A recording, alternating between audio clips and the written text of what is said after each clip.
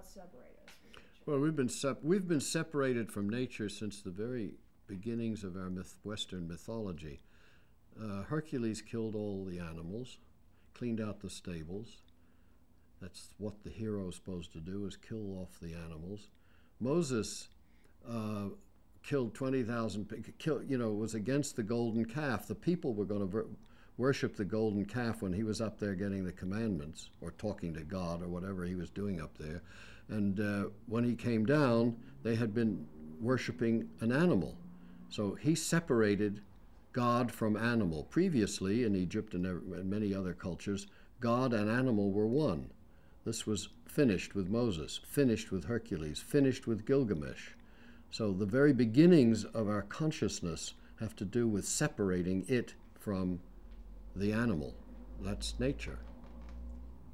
Well, we can't be separate from nature. We are nature. I mean, our cells are alive, our nerve fibers are alive, and the minerals in us don't we take minerals every morning to keep healthy? What are those minerals? They also must in some way be nature. Calcium and magnesium. I mean, it's ridiculous that the minerals that we pour into ourselves thinking this is not animated. So do you think that we're able to have a consciousness shift? Because being separate from nature, obviously that hasn't served us very well. And it seems that there have been fundamental consciousness shifts in the past about how we relate to nature. So are we able to do that? Are we able to have a reconciliation with nature? You know, talking about nature is very difficult. There are 60 definitions of the word nature. So what we're talking about sometimes is an idealized image of I don't know what. But even to think that we're separated from nature is somehow a thinking disorder. You can't be separated from nature. Why we think that way is the interesting thing, not whether we are or are not. It's what happens in the mind that likes to think that it's separated from nature. Does that mean that the mind or the human being thinks he's now more free, or that the human being thinks he's now superior? In other words, what does it do for you to think you're separated from nature? So what does it do for you? What does it do for you? Well, it gives you a sense of superiority. That's number one. Number two, that you can control it. You can put a dam on a river, and you can chop down a tree, and you can do any damn thing you want to do because you're not nature. And that idea goes back to Descartes, where the world is a flat res extensa, extended stuff, and the mind is where the soul is. So, Descartes created litter. There'd be no litter in the world. He made the world dead, soulless. And so being separated, it turns the world into litter, waste matter, products for human use. That's the advantage of thinking this way. And look what it did. We had 300-400 years of industrialization and colonialization and deforestation and everything else that's highly successful from the point of view of a separated from nature person. Now we're suffering the backlash. And to deal with the backlash, can you describe the backlash though first? The backlash. The backlash is disease, disorder in humans. Just the backlash in humans. The slow collapse of our sustaining systems. And this has very little to do with the fact that we proudly point to our longevity pattern, that we're now living longer than our grandfathers. That's not evidence of the backlash. That's an attempt to justify the destruction. The backlash is really, again, psychological, that we are so inflated that we've lost touch with reality. And because this is a problem, given the biosphere, can you discuss the chasm in our thinking between the importance of the biosphere and how it sustains us and our actions in basically killing off the things that sustain us? Can you talk about that gap and why it exists? It's sort of a denial of death in a way, of the systems that sustain life. And then what is the cure to that? So we can ask that question again. The denial of what's real, when I say what's real, I mean the actual dependence of human life on air, water, food, soil, sunlight, temperature, the fundamental simple things that we depend upon. They are one after another being, or have been, I won't say destroyed, but permanently damaged. Our air, our water, so on, let alone the animals with which we live and which we eat. Since we're up top on the food chain, or have been for a while, may not last, we are destroying, as we move forward with our superiority, the very basis on which that superiority rests. And the prognosis, unless there is a change, is that we eat up or destroy or suffocate the things that keep us going, keep human life going. See, all of this, though, is from the point of view of the human. This is anthropocentric. I'm not sure even that makes sense. That's one of the fundamental things that has to change, is that we are not at the top of the pile or in the center of the universe. So in order to save ourselves, what do we have to do? Well, you know, I'm a therapist, so I'm very careful about using words like saving. And so I'm not really talking about saving or salvation or any of that. I'm talking much more about waking up to common sense. It's just a matter of realizing how dependent you are on taking a deep breath, or how dependent you are upon where your glass of water. And if that is lost, then you are in some kind of irreal world, delusional world. So it's that, waking up to the insanity of the way we have structured ourselves, rather than doing something in the world to make a change. That's the old style American way. Let's fix it. I'm not talking about fixing it. I'm talking about making a change in the mind that realizes, my God, I'm crazy. That's great. Can I ask a follow-on question? Please do. So what, if you could name a couple of things, or one in our culture that has emphasized this insanity, this illness, what would it be? Money.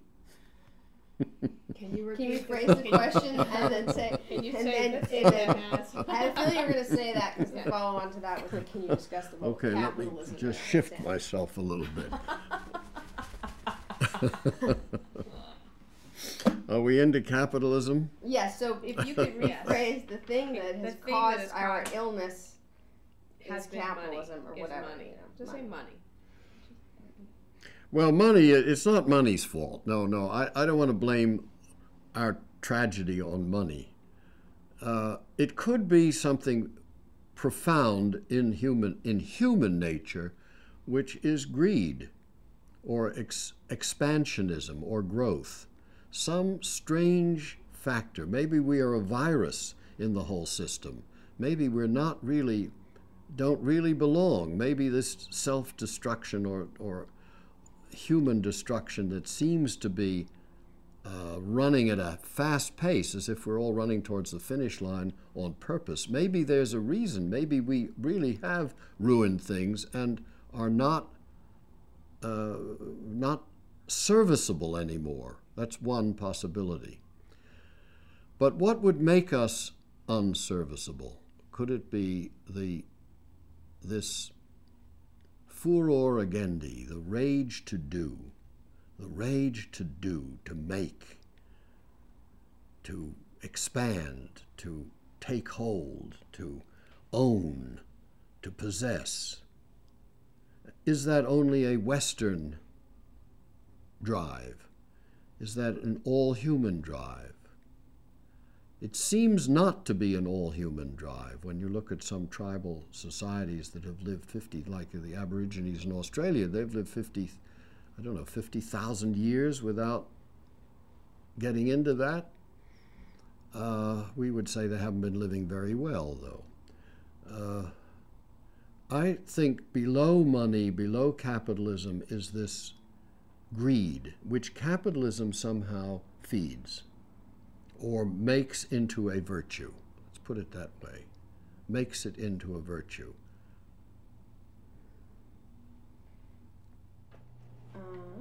There's more to say about capitalism, I'm sure. Yeah, I was just wondering if you could. You want to keep going? Yeah, keep going on. Yeah, I may wander a little bit, but then you can, There's different aspects of capitalism that we're interested in. It's like consumption and media and advertising, and there's the economic system of it. And competition.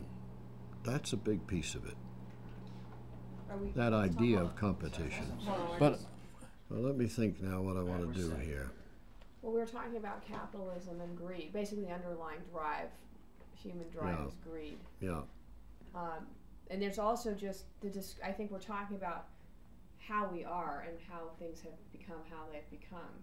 There's also this hope that this sort of what do we do now? I know you don't like the word denial, but in this state. No, we have to use that word denial because then I want to do something with it. Okay, great. So maybe here But before we get there. Okay.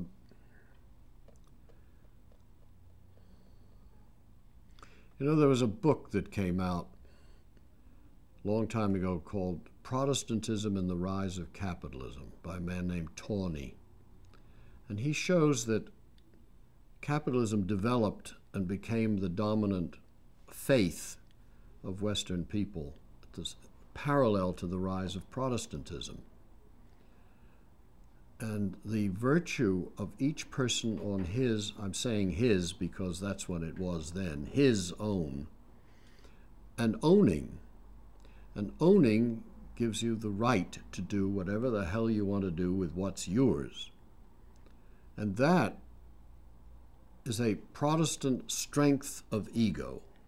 I am captain of my own ship, and nobody's going to push me around, and watch out for the law of eminent domain, and this is my land and you get the hell off, and so on. So if I want to cut down the trees on my land, they don't belong to the common, which was one of the older ideas in New England anyway, but they belong to me. So the exaggeration of me in our psyches goes along with the development of capitalistic power. It's not exactly as Marx thought. That is, it's the ownership of the means of production, because the means of production are now managed by managers who don't necessarily own it at all. They just manage it for supposedly, I think, for political power, and personal gain. That's different. It's the sense of own, my own.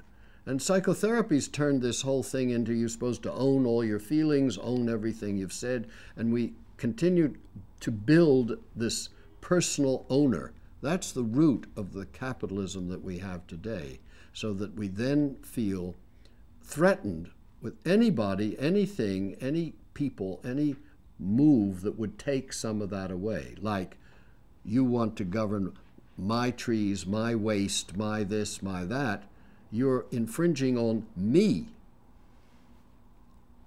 Can I?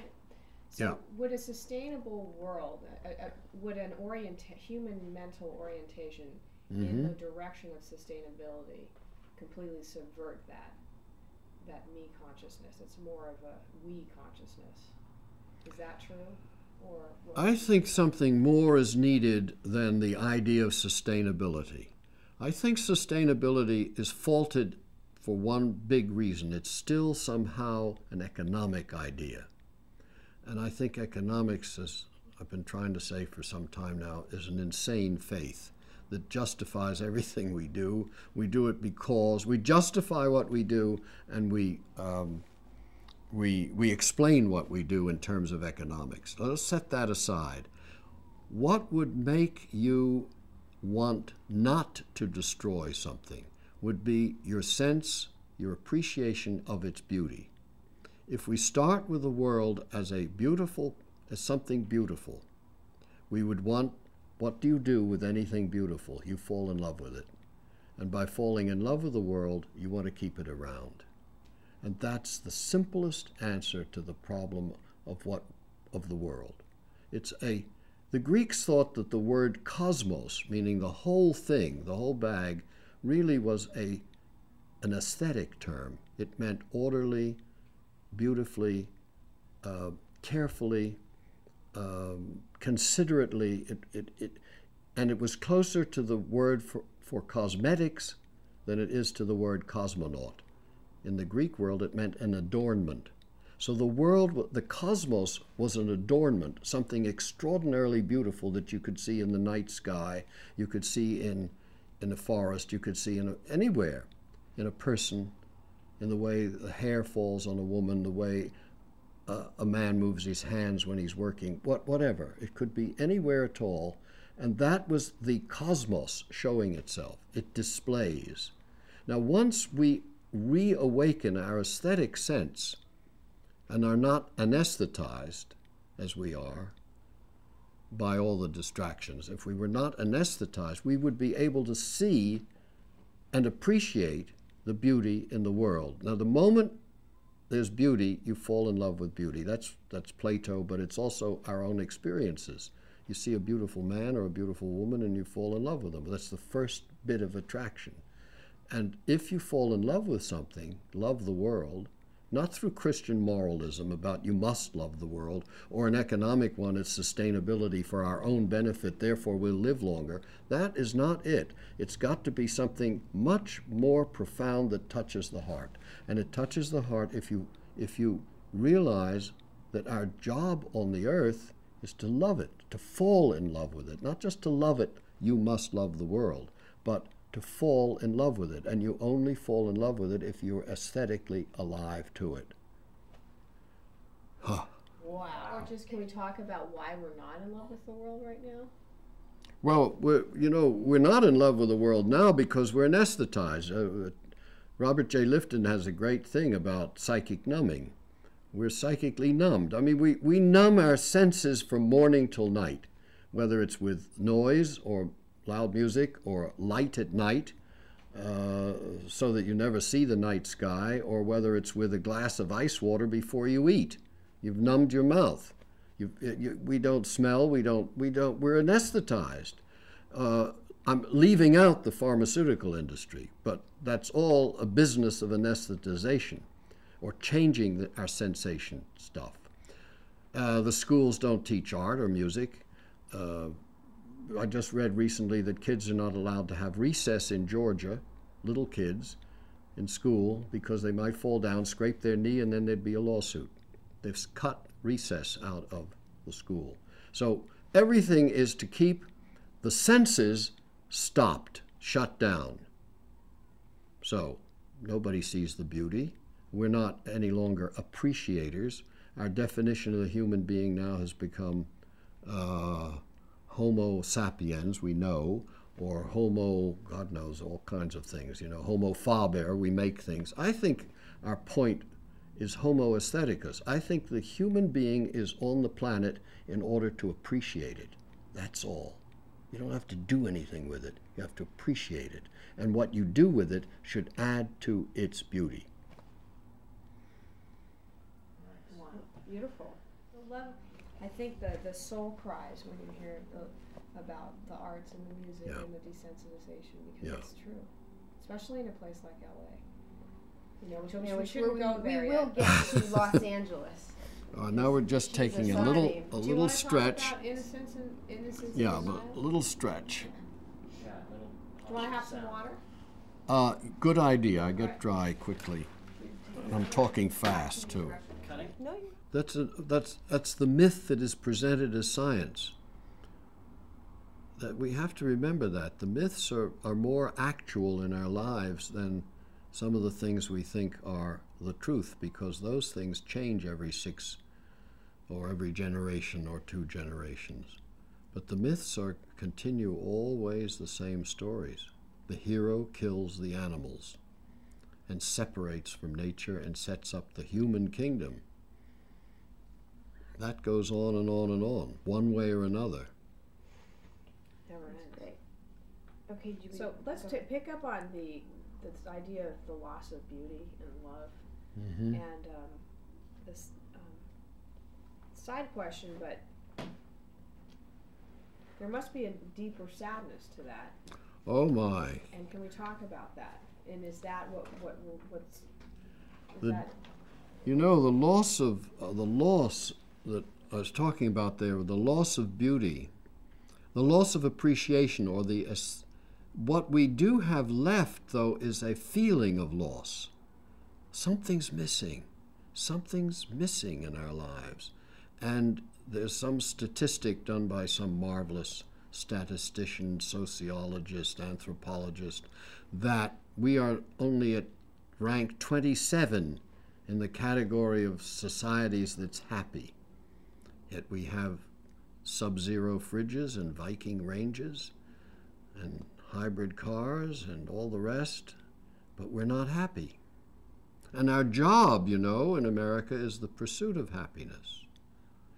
It doesn't mean chasing after happiness, by the way. I think it means that is our pursuit. The pursuit, that is our task, is the work of happiness. Well, there's no happiness without the sense of beauty and without somehow or another being in love with life. That is really great. Let's start crying. Do you want to talk? So because there's this deeper sense of loss, there must be a denial, because we are supposed to be happy, aren't we? So are we in a state of denial, or do you want to bring? Or how are we reacting to that loss? Yeah. Like what are the psychological responses to Well, this kind of unnameable loss? Yeah. If we've lost the feeling of the beauty of the world, then we are looking for substitutes. Eric Hofer said, you can never get enough of what you don't really want, meaning we rush around buying stuff, needing stuff, permanently needy, needing therapists, needing love, needing relationships, needing holidays, needing vacations, and you deserve it, says the ads. And you deserve it because you're miserable. You're depressed. So now the government has, or the health service has shown you can read a questionnaire and find out that you're depressed, even if you don't really know it or feel it. It can be discovered, and then you can take medication against it. That's all. Maybe that's a side issue. But the loss, the feeling of loss, is that we don't know what it is we've lost. And that's what I've been trying to emphasize, is what we've lost is the beauty of the world. And we make up for it with attempting to conquer the world or own the world, possess the world. We need a Right. getting that. Mm-hmm. Just for the camera, can you discuss the basic concepts of eco-psychology? Because it seems to be an extraordinarily important new movement. I wrote that some time ago.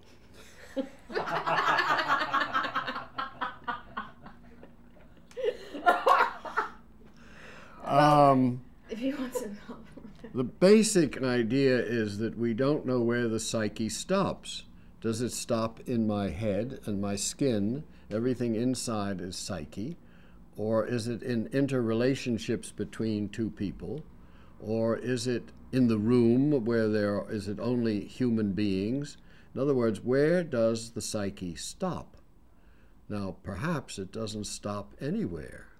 Maybe there's an old Greek idea of the anima mundi, the soul of the world, and maybe the psyche is extended through all things.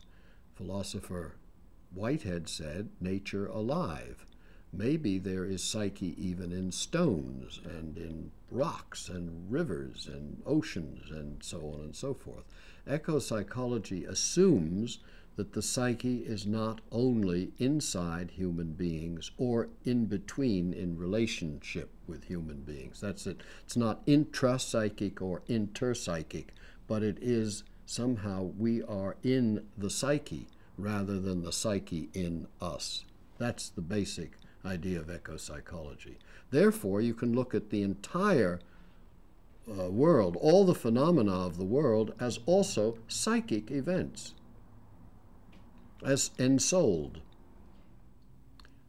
It seems evident that if the world is deteriorating and the soul is also in the world, then you are deteriorating and I am deteriorating. That it becomes inextricably connected. We have lived the insanity that we are disconnected, that we can do what we want and the world can go its own merry ways, its own destructive ways, whatever ways. But this is as I say, this is the backlash. We're beginning to realize it doesn't work that way. The Greeks knew this. The soul in Plato, for example, was something that we partook in. So whatever happened outside was happening inside.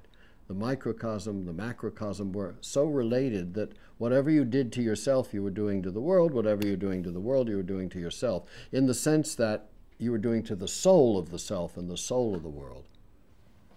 But we lost the word souls, except in, cemeteries or churches on Sunday. We don't, oh, well, no, it came back. Fortunately, the word soul came back with soul music, soul food, soul brother, soul sister. So it came out of the street again, left the cemetery and came back through the streets.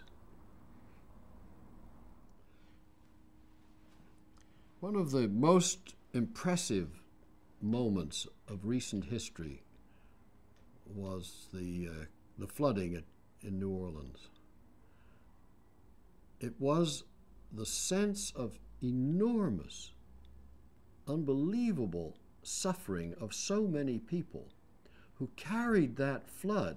And I'm talking about the black people on the roofs, the black people crowded into the stadium, all those images we saw on TV, this incredible dignity and strength of soul that these people had in the face of neglect, contempt, confusion, never mind that side. We've had enough of the political aspects of that. I want to emphasize what we saw. We saw a people who have been suffering for 150 years at least in the United States, if not longer, much longer, who carried 5 days of neglect and natural torture, couldn't eat, couldn't drink, couldn't get out, with such beauty and such dignity that it made me think that all along, how have they had the strength of soul to support the lynchings from trees, the abuse in the bus stations, the fear that goes with just being alive in a white world? How did they do this? What is this strength of soul? And I was just now in Kentucky talking to Bell Hooks for 4 days about some of this. We're doing another film on this. So it interests me enormously. What is it that the blacks have that we need? Because if our white culture now is beginning to go down, demographically, the change of who's being born and immigration and the fact that in California there are now more people who are not white than are white being born, or whatever the statistics are. We know this white world is there's a new miscegenation going on, and that this is changing radically. So we have to learn, if the world is going down, if we're on the Titanic, we have to learn how to survive with beauty and dignity and strength of soul that they had at Katrina. We have to learn from them. The whole idea of integration has to change. It's not that we have to work, we white people, at integrating them, integrating the others, teaching them our English and all these things. We have to learn how to integrate from them. They know things we don't know. They know how to survive in adversity. They know how to maintain dignity, charity, love, art, music, body culture, all kinds of things, movement I'm talking about. They know things we don't know. We're ugly, and we don't know, as Graham Greene said, the ugly American. We don't know how ugly we are. And they are ways of learning there that's the lesson of Katrina for me, is a radical rethinking of integration in terms of strength of soul and the ability to survive in real adversity. Well, I have one more little piece on the ugliness. Okay. And that is, one day it occurred to me that the arrival of our troops in the Middle East, where, especially in the Shiite world, where poetry is so enormously important, and where over the loudspeakers in the bazaars in Persia, for example, in Iran, they recite poetry all the time, that the arrival of our troops, our chunky troops, with all our equipment and our shaved heads and bodies and the way they look, it's like an aesthetic insult. There could be, one of the causes of war is aesthetic insult. We are the ugly American arriving on the scene. And just our being there, even with goodwill and handing out money and doing with all our good intentions, can be insulting to a culture where something else is of more value than equipment. Our muscular grunts are not enough in a culture that is deeply connected to language and rhetoric and poetry and imagination. In other words, why is it that we don't, or not why is it, but we use the word for denial. We use the word denial for explaining that we're paying no attention to what's going on. Like things are falling apart and we're not Things doing are anything. falling apart and we play football. Exactly. So, the current term for what's wrong with the American public in regard to the world falling apart, in regard to the political corruption and so, is denial. We're in denial. Now, denial is a term that came out of Freudian psychoanalysis. It's one of the 8 defense mechanisms. That means we repress what we find unpleasant, that we can't accept in consciousness. We repress, deny its existence. But I think denial was not just discovered, by Freud. I think that the American habit of not wanting to know about what's unpleasant, or simply being able to exclude from consciousness anything at all, is to protect the American mind and keep it innocent. Innocence is the real root of our difficulty. Mark Twain wrote a book about innocence. Henry James's novels have American innocence over in Europe. Daisy Miller and others who don't know anything and who are just not just unsophisticated, but whose virtue is their childlikeness. That's what's so great about the American. We're the young country, and even as we grow old, we have no mentor. They're not mentors because they don't have anything to teach anybody. They're still as innocent as they were when they were 16. One of the statistics that'll horrify anybody is that they have asked a large population in America, at what age would you like to be all your life?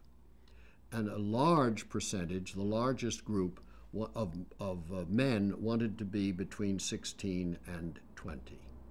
Some men wanted to be younger than 16, and some men wanted to be 3 or 4 for their entire lives. When they asked women, women wanted to be a little bit older, maybe 18 to 21. Now that is not denial, that's a cult of innocence, staying in high school for your entire life. So love, dating, sex, abortions, problems of pleasure, food, eating, the whole thing is part of staying in high school your entire life. So the cult of innocence really is the strength of America. It keeps us, this young country, always on the go, always ready for change, always out there getting new stuff. That's part of high school, is you get new stuff, and you envy other people's stuff, and you move in a group, and peer opinion is more important than a teacher's opinion. Very important, that one. So how are you going to get a mentor or learn anything? Because you're not supposed to. You're supposed to stay young and fresh and get those bumps taken out of your skin and out of your breasts and out of your butt and keep as youthful as possible. But it isn't only the cult of youth. It's the cult of innocence, not knowing. Me, I don't know. I don't know how this happened. That's not my bit. I don't know. That's the big thing. I don't know. And I don't want to know. I want to stay willfully ignorant. And behind that, I'm afraid to say, I believe, is the worship of the Christ child. You know, the idea of you're not supposed to know. The Catholics were taught not to read the Bible. They should follow the dogma and the priest. The Protestants were taught to read the Bible, but to connect to God directly, and God loved them directly. So you didn't need to know anything in between you and God. So you've got this sense that innocence is holiness. Innocence is virtue. The less worldly you are, the less street smarts you are, the less complicated you are, the more virtuous.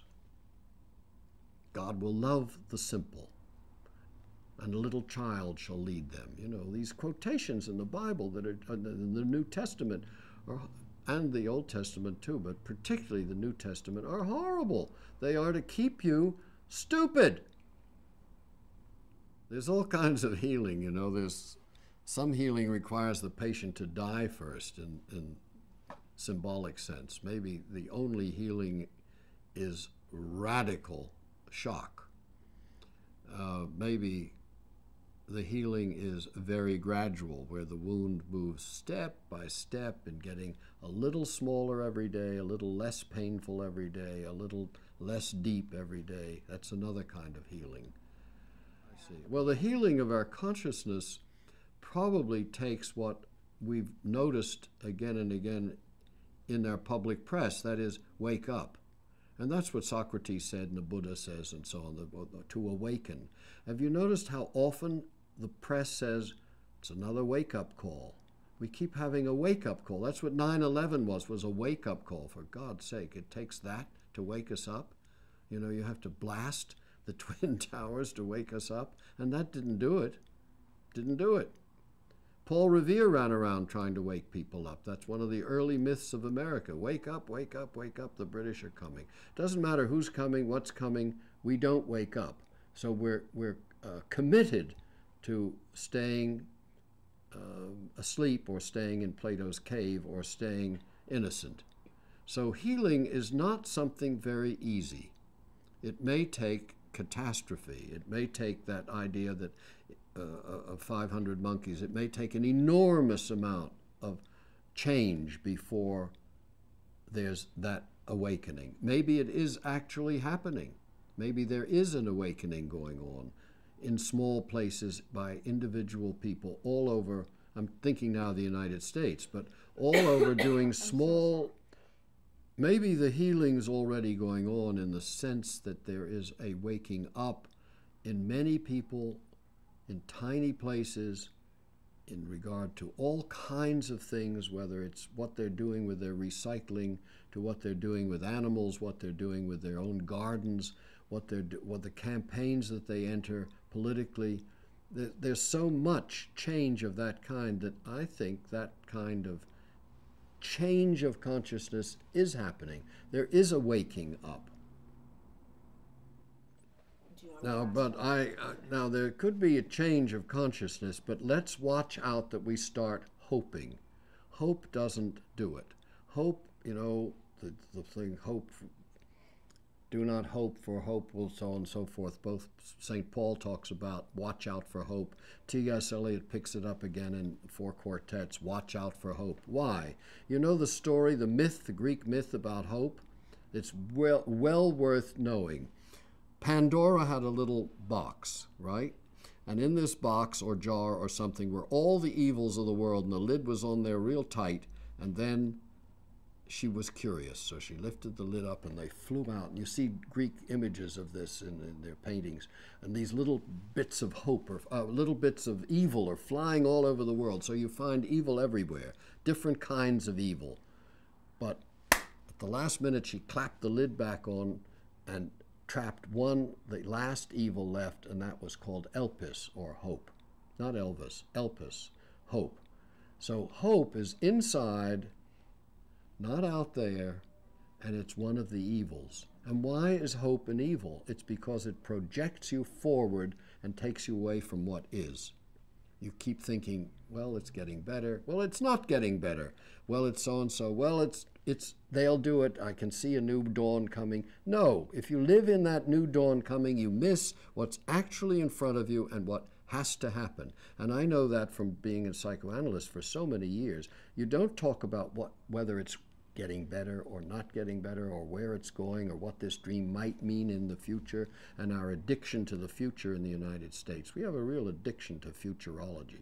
It's much more being attentive to what really is right now. And you work on that, and you don't need any hope. You're just working on it.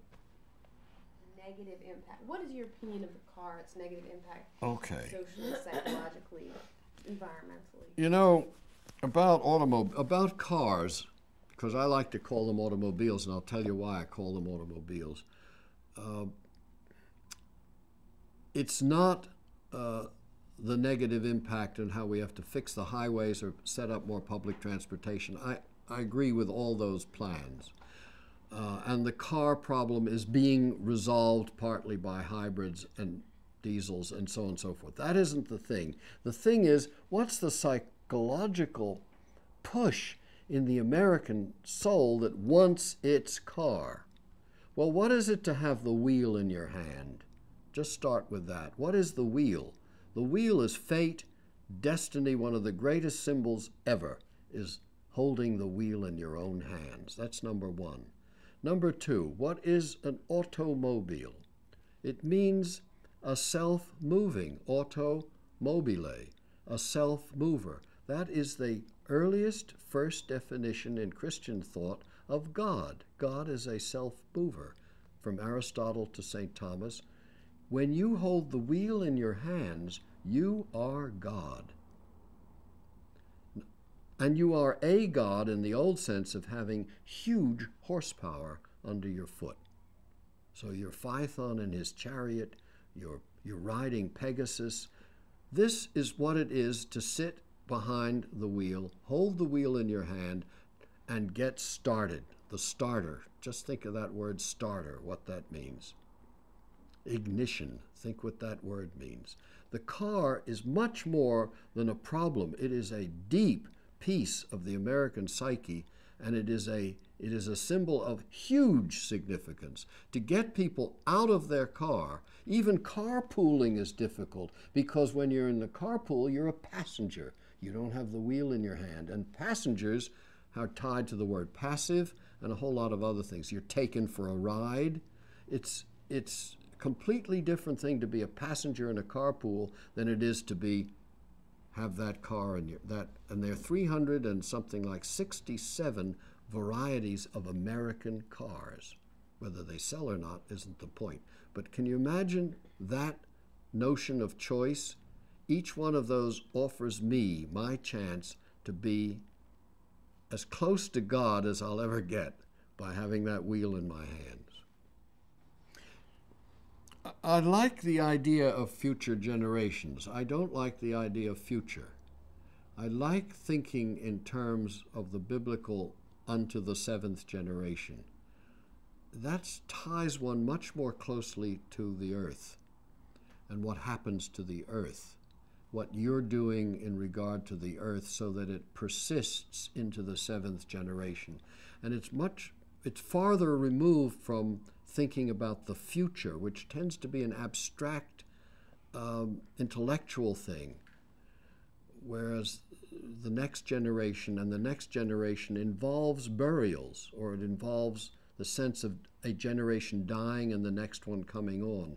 So thoughts of what I would like the generations to come to think about is the generations to come, that they keep on thinking of continuity.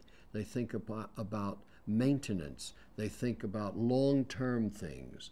They think about, and they act in terms of long-term things. And that's the seventh generation. And that they remember some of the warnings, such as, unto the seventh generation, a sin or a mistake or a crime has consequences for a long term. That is neither future thinking nor long-term thinking. It's thinking very practically in terms of a move. You make a move that the consequences of it are thought about in regard to the generations to come. Thank you. Right.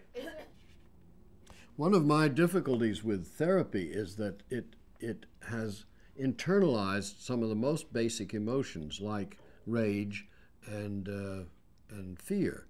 You know, you couldn't live a day if you didn't have fear because you couldn't cross the street. You'd miss the... But therapy calls fear or internalizes it and it becomes anxiety. And anxiety has no object. So fear is essential for recognizing what there is in the world to be afraid of, whether it's political or, you know, from the cops or from criminals or from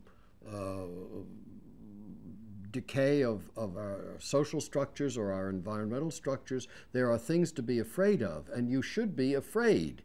If you're not afraid, and if it's called anxiety, you think there's something wrong with you. I'm anxious. But I'm not anxious. I'm actually afraid of what the government could do. I'm afraid of the trees dying. This makes me afraid. And that is taking the emotion out from inside and as anxiety and placing it in its concrete reaction to the world. It's very similar to the one of rage. You know, what is this rage I feel over so much that happens? Well, if I take it to my therapist and we talk about it as, you know, I'm hostile, I'm angry, whatever happened to me in the past, I have a lot of emotion but maybe the rage is outrage. Maybe it wants to be out. Maybe it is a political reaction to the world, to what's going on. Aristotle said a very famous sentence, man is by nature a political animal. Now, we look in therapy at a person and say he's a sexual animal or he's a relational animal or whatever, and that work we go at. But do we go at his being a political animal and that part of his instinctual life is political? And if that instinctual life isn't paid attention to, he can be disordered. You've got to be political to be a full animal being. And to be a full animal being means you have to know when you're afraid of the government or of whatever, and you have to know very well when you are furious, when you are angry, when you are enraged, not because you're a hostile person or a paranoid person or all those other explanations of what's wrong with the soul inside the body, but because the soul inside the body is connected to the world and finds true objects to be enraged about and to be afraid of.